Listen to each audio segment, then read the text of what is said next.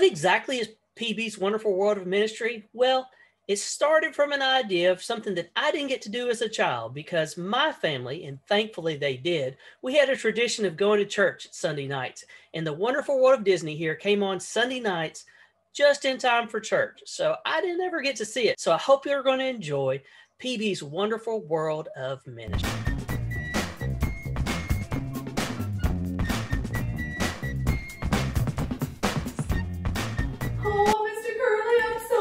For today. Are you excited? I can't believe it's finally time to submit my flowers to the Miracle Fest. I can't wait to see these beautiful flowers. Where are they? But they're right in front of you, Susie. What do you think? Ha ha! Very funny, Mr. Curly. Now where are my real flowers? What do you mean? These are your marigold plants. But they're just stems. Where are the beautiful yellowy orange flowers? Well, they haven't bloomed yet. This is how the contest works, Susie. You submit seedlings to the committee. That's one of these green stems here. And then they watch it grow into a flower. The trick is picking the best seedling. I'm thinking our best bet is this one right here. The short one? Don't you think the tallest one is our best bet? Not this time. I feel confident the shortest seedling will be the most beautiful marigold. Well, they're my flowers, and I want to submit the taller one. Susie, I promise to do my best to help you win the marigold medal. I have a lot of experience with plants, and the short plant looks healthier to me. I need you to trust me. You're right, Mr. Curly. Everything you've done so far has been to help me, and for my good. Kind of like what we've learned about God. Yes, Susie, you're getting it. We can trust God because He is faithful and does everything for His glory and our good. Just like He did for Abraham when He promised him to be a great nation, and just like He did when He asked Abraham to sacrifice Isaac and then found Isaac a wife, Rebekah. For God's promise to Abraham's family to come true, Abraham's family had to keep growing. Today we learned about Isaac and his kids. Those boys fought with each other even before they were born. And Jacob tricked Esau into giving up his birthright. Sometimes it shocks me to see how messed up people in the Bible can be. That's right. The Bible isn't a book about perfect people. It's about a perfect God who loves imperfect people and rescues us. He uses imperfect people for His glory and for our good. God chose Jacob to continue the promise to bless the whole world. In those days, wasn't it usually the older son who would get the blessing and the larger inheritance? That's what it meant to have a birthright, I think. You were right. In addition to a larger inheritance, the birthright in Isaac's family carried God's promise to Abraham as well. God's covenant with Abraham continued with Isaac's family and eventually to Jacob. Nothing can keep God from fulfilling His promises either. He is more powerful than anything or anyone. Now, let's get your seedling to the festival. How about before we go, let's pray and thank God for His promises and ask Him to bless my plant. And no matter if I win or lose, I'll be grateful that God keeps His promises to me. And you kept yours too, Mr. Curly. Susie, I think you've learned the best lesson of all.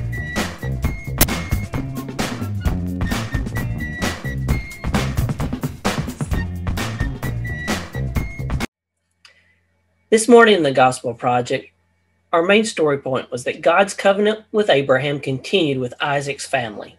Isaac had two sons, Jacob and Esau. Esau, being the older one, sold his birthright to his younger brother, Jacob. And this meant that Jacob would inherit all the wonderful blessings from his father Abraham. Through Jacob's family, God would send the promised Savior, who would bring blessings and salvation to the entire earth.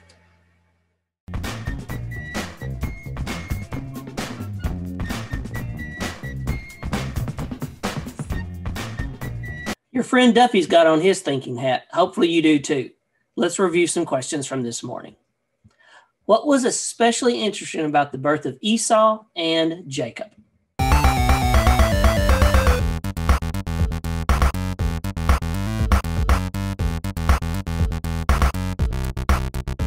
Well, they were twins, and Jacob was born holding on to Esau's foot. Question number 2. What did Jacob demand before giving Esau a bowl of stew?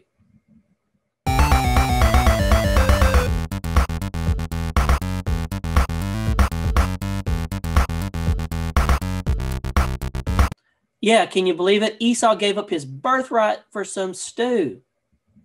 Question number 3. What promise did God reaffirm to Isaac?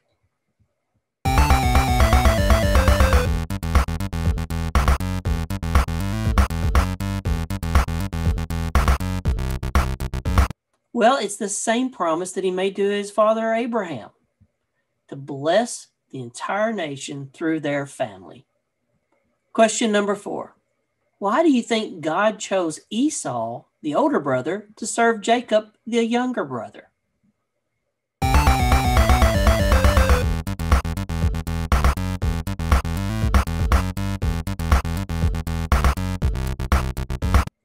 God is all-powerful and all-knowing. We may not always understand his plans, but also God is able to use anyone to accomplish his task. So when he does something that's out of the normal, ordinary, that shows his power. So how was Jesus' life, death, and resurrection different from what people expected?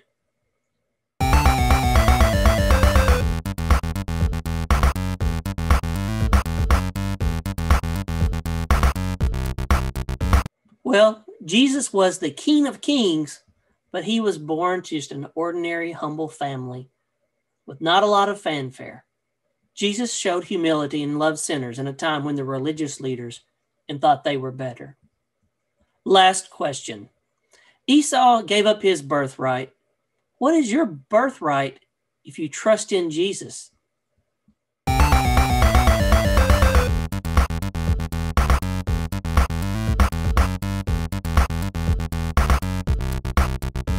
Well, those of us that trust in Jesus will inherit eternal life.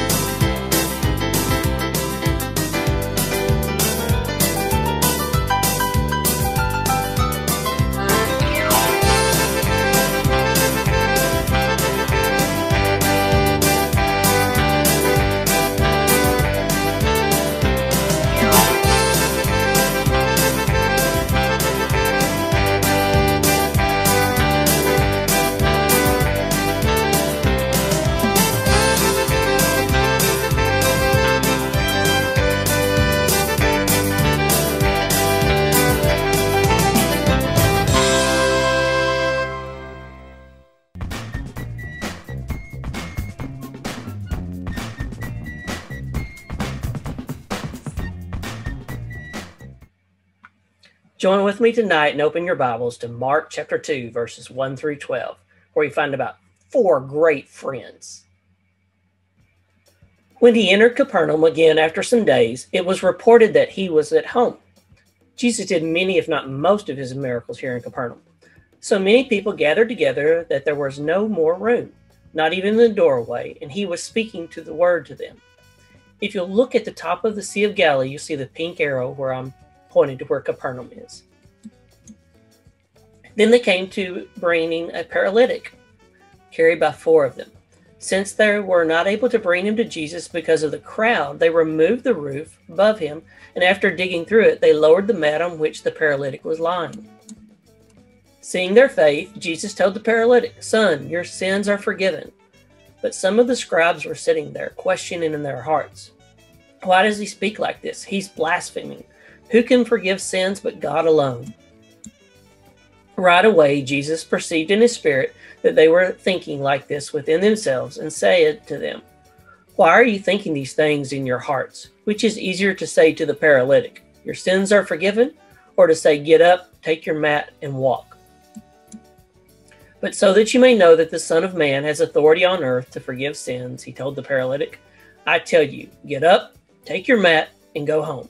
Immediately he got up, he took his mat, and went out in front of everyone. And as a result, they were all astounded and gave glory to God, saying, "We have never seen anything like this." Now let's open our Bibles to Luke chapter 5, verses 17 through 25, where we see where Jesus heals and forgives a paralytic. On one of those days while he was teaching, Pharisees and teachers of the law were sitting there, who had come from every village of Galilee and Judea, and also from Jerusalem, and the Lord's power to heal was in him. Just then some men came carrying on a stretcher a man who was paralyzed. They tried to bring him in and set him down before them. Since they could not find any way to bring him in because of the crowd, they went up on the roof and lowered him on the stretcher through the roof tiles into the middle of the crowd before Jesus. Seeing their faith, he said, "Friend, your sins are forgiven." Then the scribes and the Pharisees began to think to themselves, "Who is this man who speaks blasphemies? Who can forgive sins but God alone?" But perceiving their thoughts, Jesus replied to them, "Why are you thinking this in your hearts? Which is easier to say, 'Your sins are forgiven,' or to say, 'Get up and walk'? But so that you may know that the Son of Man has authority on earth to forgive sins," he told the paralyzed man, "I tell you, get up, take your stretcher, and go home." Immediately he got up before them, picked up what he had been lying on, and went home glorifying God. Then everyone was astounded, and they were giving glory to God, and they were filled with awe and said, "We have seen an incredible thing today."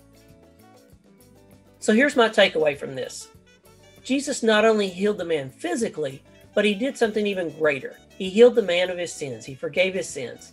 Being able to walk around while on this earth was a great thing for this man, but being saved from his sins and be able to live in heaven forever is even a greater blessing from God. So you may ask, why can only Jesus truthfully make this claim? That's what the scribes and the Pharisees were fussing about.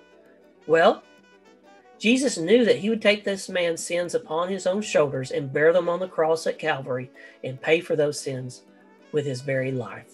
And we know that God was satisfied with that sacrifice as Jesus rose on the 3rd day.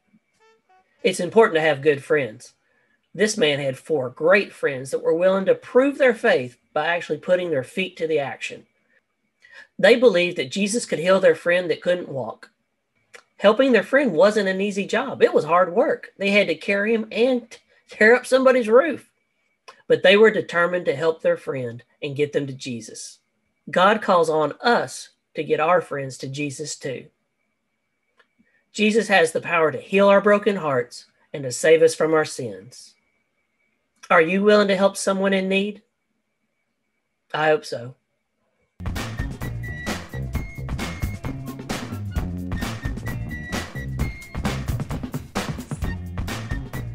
Woo-wee! I've been having so much fun in Frontierland, I don't want to leave. So, for your safety, remain seated with your hands, arms, feet, and legs inside the train. And be sure to watch your kiddos. And if any of you folks are wearing hats or glasses, best remove them, because this here's the wildest ride in the wilderness. All right, appreciate it. Mountain Railroad. This is one of the famous 3 mountains in the Magic Kingdom along with Splash and Space. We'll get to Space Mountain later. For now, let's ride what is a favorite of many first-timers and veterans alike. While it's not my favorite, I definitely enjoy it and try to ride it each time I visit. Thunder Mountain, as many call it to make it a little easier, is an extremely fun and creative roller coaster type thrill ride. It is pretty fast moving, especially for those riding in the back. It opened in 1980 after the first of its kind opened in Disneyland in 1979. One neat fact is that the sound of the ride was recorded and used in the second Indiana Jones movie, Indiana Jones and the Temple of Doom, during that mine-car chasing sequence. This actually took place over 10 years before Disney acquired the rights to the Indiana Jones franchise. It's also interesting that the same man who recorded the famous saying, "Hang on to your hats and glasses," that you hear right before you take off, also recorded the voice of Benjamin Franklin at the American Adventure in Epcot. There have been a couple of notable and unfortunate incidents on this ride. In 1998, a 5-year-old boy at Disneyland was seriously injured and his foot became wedged right before the train pulled in to unload its passengers. He lost all 3 toes on his left foot to amputation at the hospital. In 2003, a 22-year-old man died and 10 others were injured when the locomotive in front of him became airborne after derailing and landed on the first passenger car. While I've never forgotten to do it, I hear it's also a lot of fun to ride this at night as the fireworks from the nighttime show are going off. In 2012, it had a lengthy rehab which included a new interactive queue line. It also included several famous hidden Mickeys and even a hidden Tinkerbell.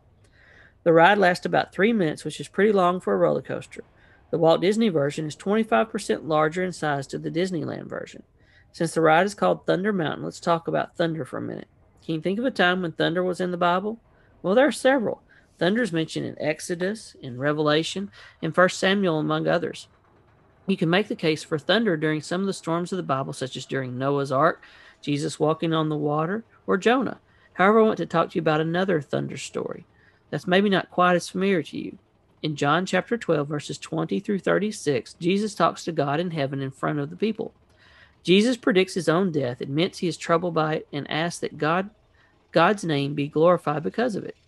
God then speaks from heaven and says, "I have glorified it and will glorify it again." The people hear the voice of God, but most think it was an angel speaking or just thunder. They think God's voice was simply a rumble of thunder. Jesus immediately tells them that God's voice was for his benefit and not theirs. I don't think the people there that day realized what they heard. They just thought it was thunder, a simple storm, a low rumble you might hear if you saw some dark clouds on the horizon. But they got to hear the voice of God, and it sounded like thunder to them. Have you ever heard the voice of God? Maybe when we hear thunder, that is God reminding us of his power. Maybe when we hear a bird chirping, that is God reminding us of his creation. Maybe the sound of the wind is God showing his presence all around us. In John 10:27, Jesus says that his sheep know his voice. We are those sheep and should know when he speaks to us, whether it be through his word, through others, or even through a storm we hear in the distance. God speaks to all of us in one way or another. He tells us what we need to know to follow him and be with him one day. The next time you ride Thunder Mountain or even hear the sound of thunder in the distance, think about God and his voice. Even better, take some time to just go outside into God's creation, away from man-made sounds, and just listen. However God chooses to communicate with you, just listen to what he is saying to you. Listen to him and follow.